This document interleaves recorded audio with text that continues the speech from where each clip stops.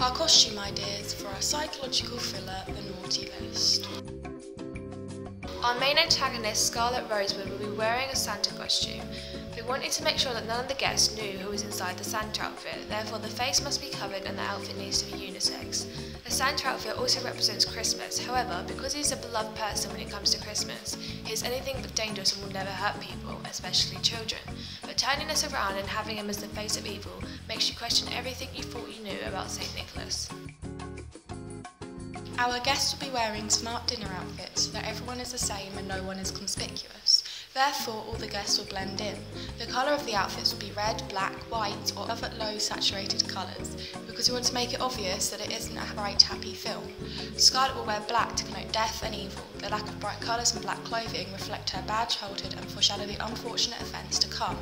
White will represent snow as well as imply hope for the guest escape. The child version of Scarlet will wear a red and white outfit to connote her abuse from her parents as well as their neglect. We also wanted to keep the Christmas theme by having winter clothing such as boots and scarves.